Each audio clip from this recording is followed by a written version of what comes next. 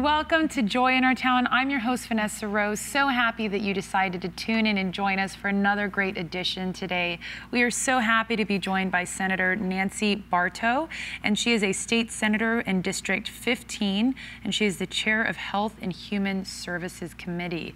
Thank you so much for joining us, Senator Barto. Thank you. It's a pleasure. Yes, it's always wonderful to have you. I know our viewers always enjoy things you have to share. And for anyone watching, just quickly, District 15, if you wouldn't mind telling people where that is.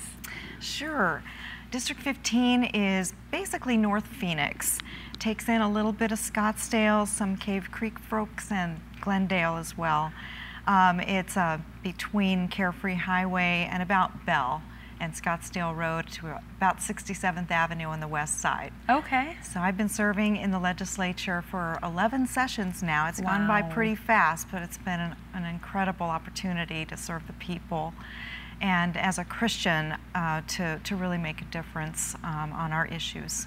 Absolutely, because your political career got started a little differently than most. It was kind of something where you were involved and you were a parent, and it was very unconventional the way you got started, and God kind of put you there. I think it is. Actually, everybody's route to service in the public realm seems to have their own story. I'm finding out, but I started out as a mom. I raised our three daughters, my husband and I, and we were always very involved politically and trying to elect good people to office that aligned with our values. But yeah, I was appointed to office after about 25 years of not being in the workforce, and have just found it an amazing place to serve. And you know, I didn't have any public service experience before that, except raising my kids, which I think prepared me pretty well for a lot of issues.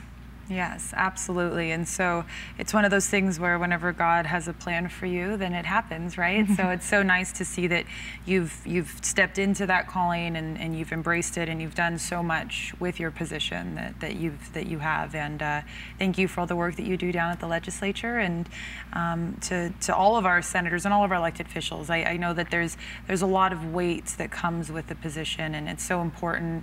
I'm assuming that you appreciate the people that pray for you and pray for your family and the difficulties that come with that.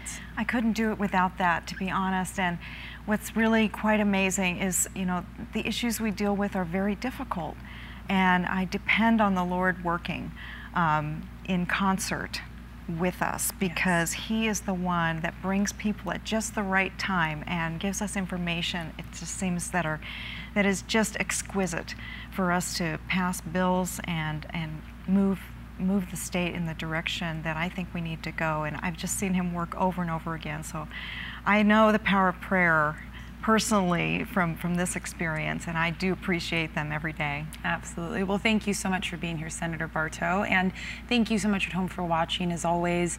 Today we are speaking about civic affairs, and our first issue is welcoming the mentally ill.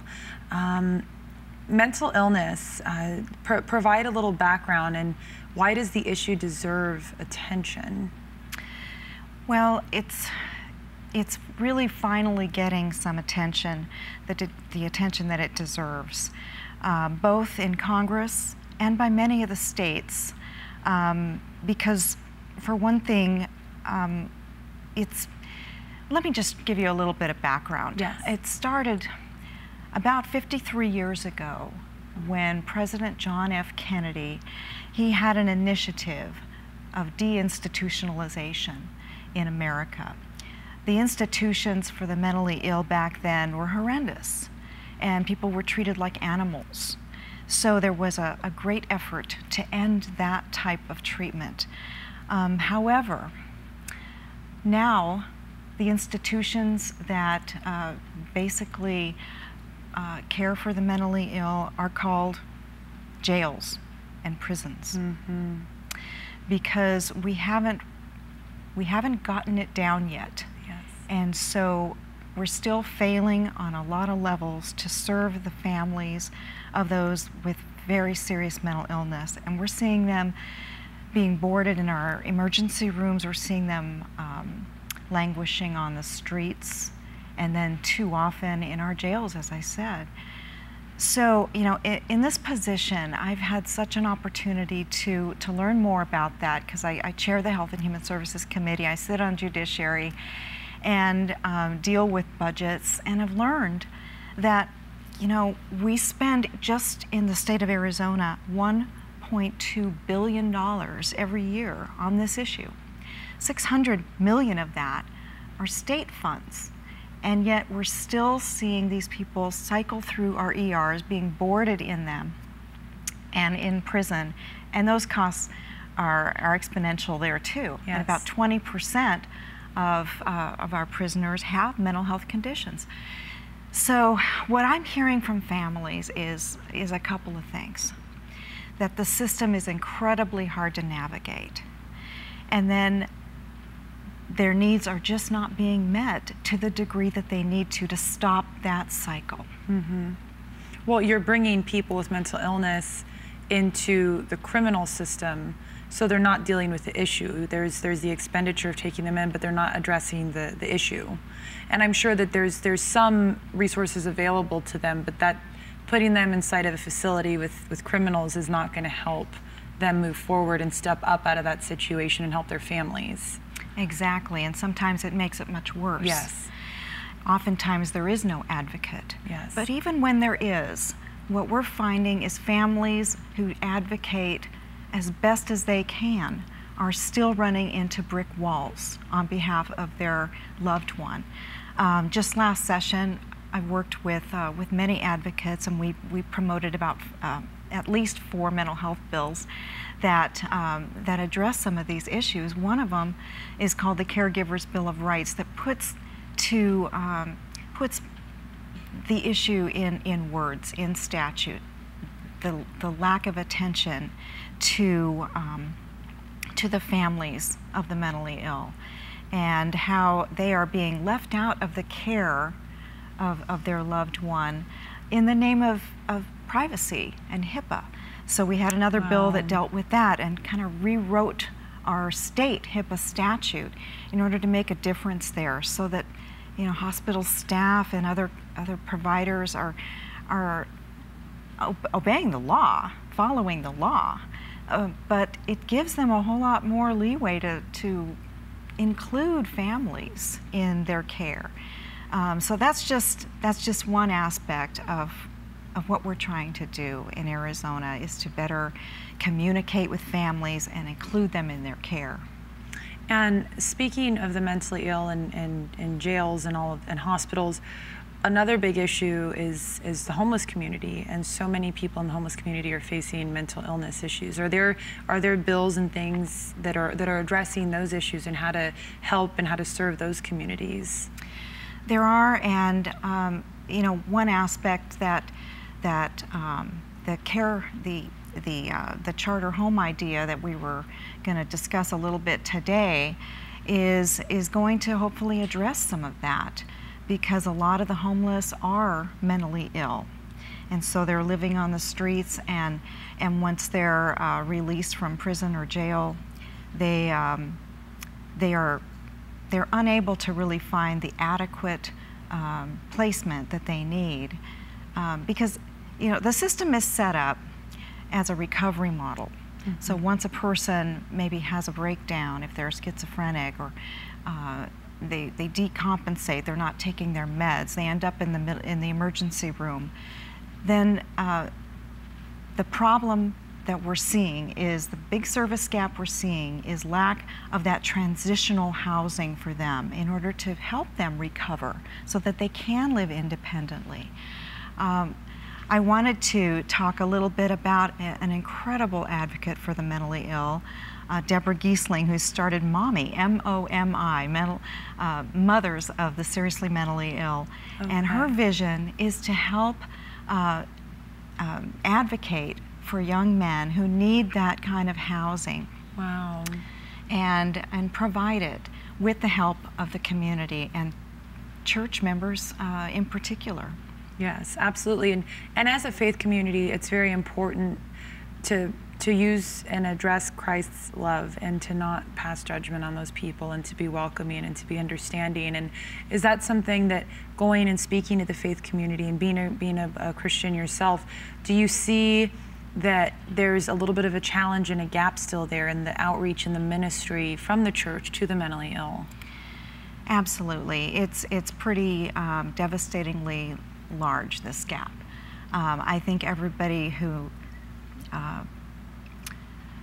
the church in particular, has a heart for the lost, but they're not seeing the mentally ill in their churches, and there's a reason for that. They're difficult to deal with. Mm-hmm. And so there's a couple things going on under the leadership of Gilbert Mayor John Lewis, who has gathered community leaders as well as the faith community to start crisis care teams, to train pastors in how to deal with families in their congregations to help their family members integrate. They have the same hopes and dreams as all of us. They want a family, they want to work, and they want to be part of our churches. So that's happening. There are opportunities for pastors to have their leaders trained so that they can begin to welcome these families in without fear. And so if there's pastors or people involved in the church community watching, how do they find out how to get involved or to get resources to learn how to minister and outreach to the mentally ill? Well, there's a great website you can go to called P82 Project. Okay.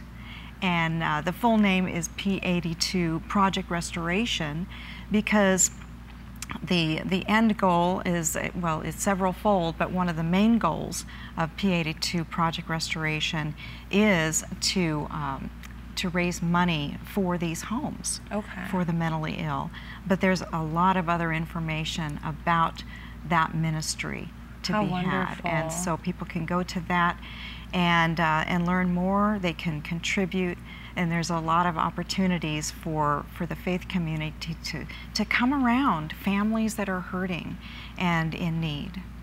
Absolutely, and that really is our call as Christians, right? Is to love and to feed and to clothe and to be there to support our brothers and sisters whenever they're going through difficult times. And so that is so wonderful that you're using your platform as a state senator to do this and to help so many. So thank you so much, Senator Barto. And thank you so much at home for watching. There's been information shared at the bottom of the screen. Again, that website, P82 Project. Please make sure to go to that if you have any questions as a believer, if you're a leader in the faith community and would like to learn more about reaching out to the mentally ill and welcoming them. But please don't go anywhere, because we'll be right back after this short message. In foster care, there are a lot of labels.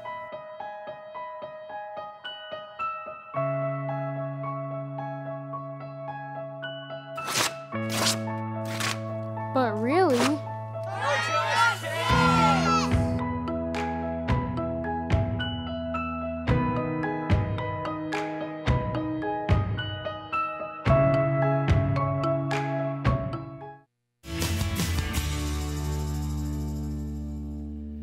Welcome to Joy in Our Town. I'm your host, Vanessa Rose. If you've been with us for the first segment, thank you so much if you just happen to be joining us. Right now, we are so happy to be joined by Senator Nancy Barto, and she is a state senator here in the great state of Arizona in District 15, as well as the chair of the Health and Human Services Committee.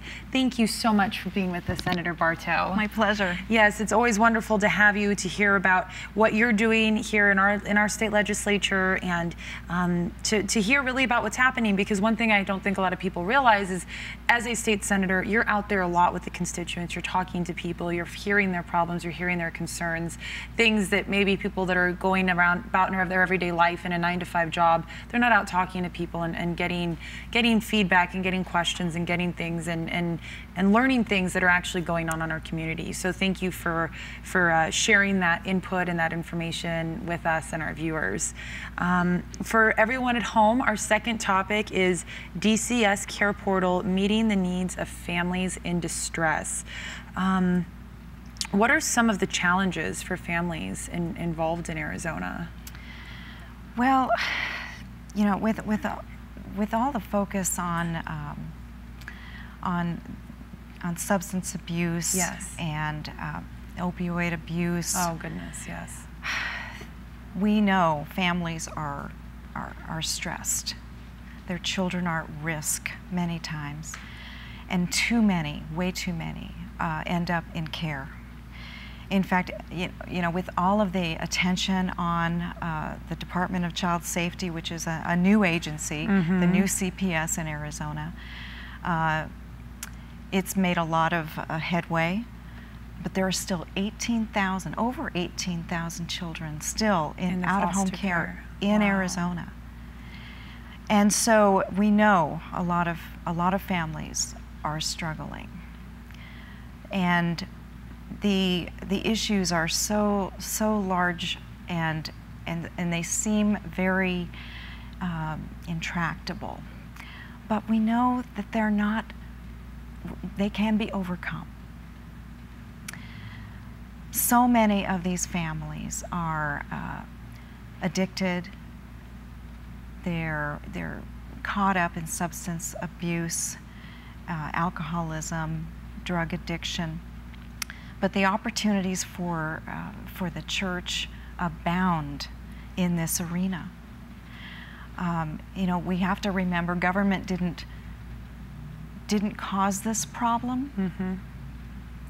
We can certainly make things worse once a child is removed from their home, in terms of how we forward the permanency process and deal with bio parents, deal with foster homes. But so much of the answer lies in relationship, and the church plays a great role there. People don't have to be a foster parent or an adoptive parent in order to help either. But in order to help these people overcome their deep-seated needs, government can't always get at that. They need that relationship. And so it's really imperative to see more believers get involved. Yes. And answer the call. Thankfully, they are. Many churches are getting on board. They're becoming foster homes. They are adopting. They're becoming casas or guardian ad litems. They're becoming safe families, which is a placement that's not associated with the Department of Child Safety, but is associated with Christian Family Care Agency. There are myriad ways that that Christians are becoming involved, but we need more. Yes. And one of the latest opportunities is called the Care Portal. It's something that we as government can't really do as far as connecting a believer or a church with a particular family. But this does it, and it's kind of an incredible opportunity for the church and for believers, and even businesses who want to get involved and sign up. So you say a lot of people hear the word foster care, and it sounds intimidating. You don't understand, and if you've never been involved in the process, if you've never volunteered, if you've never taken the time to understand it, it can be a little overwhelming and a little scary to think about, well, how can I really get involved to help these people? You hear these numbers, over 18,000 children. I mean, just to hear that is so sad and heart-wrenching, to think there's 18,000 children over that in Arizona that don't have a home to go to, that don't have a stable mom and dad, that are in either a halfway house or with foster parents, or someone who's not their parents. And how, if people aren't going to become a foster parent, if they don't have that ability, if they're afraid and they don't really know which way to go or how to get involved, how can believers come in and start to slowly approach that process and maybe get their feet wet a little bit? Because it can be a little bit intimidating to hear foster care and the first thought you have is, oh, I have to be a foster parent, and I can't do that. I don't have the time, I don't have the money, I don't have the, you know, the space. So what can people do to start in that process and hopefully slowly become more involved in love and make a difference in those children's lives? Well, there are a lot of opportunities, and being a child advocate, a CASA, is one of them, or a guardian ad litem, and be with that child in court and advocate for them. It's a way of brokering the relationship there, and being there in between, that constant for many years, because oftentimes when a child is removed from their biological family, they're not just moved once. Many times they're moved multitude of times, which is something we're trying to address at the legislature, and help the agency to keep those moves to a minimum and permanency as quickly as possible. But they can also encourage their pastor, their church, to sign up on the Care Portal, which is another opportunity to get involved in a way where you're actually helping a family in your own church's neighborhood. And here's how it works. A case manager who's working with a family understands that there's a need, or identifies a need, and it can range from a multitude of things. It could be a need for a crib, or it could be a washer and dryer. It could be a new bed for a mom who's sleeping on the couch, and just basic needs. It could be paying their gas bill for the month. Whatever it is, that need goes to the Care Portal, and a church in that area that is signed up to help gets that email and says, this family needs such and such. And so churches in that area that are signed up get that need.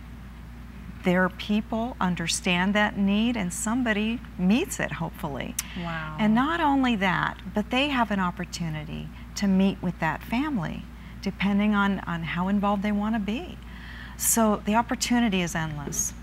Right now, there are 9 states utilizing a Care Portal, and Arizona has so far ministered to over 800 children. Wow. So there are 34 churches so far that are signed up. How do churches become involved with the Care Portal? It's pretty easy, I understand. Okay. There is a process, but they Yes. just have to go to the website, careportal.org. Just careportal.org. Yes. Okay. And they can go on, so really any church, any organization, you said businesses, anyone can get involved with that and help outreach to those people. They can. Wow, and so that's amazing, because then you're using all the different networks to come together and the resources to come together, and that's truly the community coming together and helping the people that are in the most need. That's right. And have you had an opportunity to visit with some of these families in the foster care system and some of the children? I mean, I realize that needs are so important, absolutely, and basic needs need to be met, but probably just the fellowship and a church coming in and speaking to these people and loving on them is probably just as important as the basic needs being met. Well, you hit the nail on the head, because like I said, government can only do so much. Yes. It's all in the relationship. And we're finding that that the church plays the role that the government cannot play, and families are being touched. They're being healed, and they're being changed. When Jesus gets involved, things happen. Yes, absolutely. And we were called to be his hands and feet, and to love those people, and to minister to those people, and to not judge those people. I think that's probably one of the most difficult things, is to place yourself in someone else's shoes, and to realize that what separates us from that person in that situation, or but for the grace of God, we could be put in a situation like that. Or if we weren't raised in the foster care system, we were blessed enough to have a family that was there for us. There's so many people that don't have that opportunity, and so that's such a wonderful resource. Thank you so much. And that's something that was passed through the legislature, correct? Or that was ushered in through? The Care Portal is not a legislative initiative, but it is something that the Department of Child Safety is utilizing. Okay. And it was started by a believer. How wonderful. And it's had some very, very good results so far. And as I said, it's an opportunity for families to be changed, for that cycle of abuse to be broken. Yes. Absolutely. You know, Senator Barto, would you mind just saying a little prayer maybe for some of our viewers if they're experiencing some difficulty in their life, whether it be through mental illness that we spoke about earlier, whether it be through the foster care system, whether they're just in a point in their life where they need some encouragement and maybe to get involved in a program like this. If you wouldn't mind just saying a little prayer. Thank you. I'd be honored. Lord God, we just thank you for all that you're doing. I thank you for the opportunity to serve and to better understand these issues and to be able to communicate them today. And Lord, we just pray, Lord, for our churches, that you would give us ears and eyes to hear and see the needs around us and the opportunities to and act on them, Lord. And Lord, we do pray for those that are hurting, for those children that are in those situations that are hopeless, Lord, that you would reach into their lives today and meet those needs, God. And we pray for those families that are suffering with family members who are mentally ill as well, God. And we pray for interventions that will help, that you would give us wisdom as we work on these systems, and that we would do right by them, Lord, and that our churches would become a welcoming place, a haven for them to find their place in the world and their purpose in life. In Jesus' name, amen. Amen. Senator Barto, thank you so much. Thank you for the work that you're doing in there. And as a matter of fact, one thing, your information has been shown at the bottom of the screen. As a state senator, people can contact your office, and if they have questions or comments or something, that's something that you are available to them, or your office is at least, to take questions and concerns. Absolutely. I've got a pretty open door policy, Yes. and I really, this is where I get all of my legislative ideas, Yes. is from people that contact me and have an idea, have an issue. And it's so, I mean, that's what our government's supposed to be, and Yes. that's what I try and strive to do. Absolutely. Well, thank you so much for being here, and everyone at home, thank you for watching. You know, it's something to remember that empathy and compassion can go a long, long way. And just remember, we're all in this together. We're all here on this earth, and to not pass judgment on your brother or sister, but to practice Christ's love and forgiveness and understanding, and realize that but for the grace of God go you and I. And just to remember that whenever you pass someone on the street or you see someone in need, they're here just like you and I are. Extend a love, extend a smile, expand a hug, and love them. And thank you so much. We look forward to seeing you here next week on Joy in Our Town.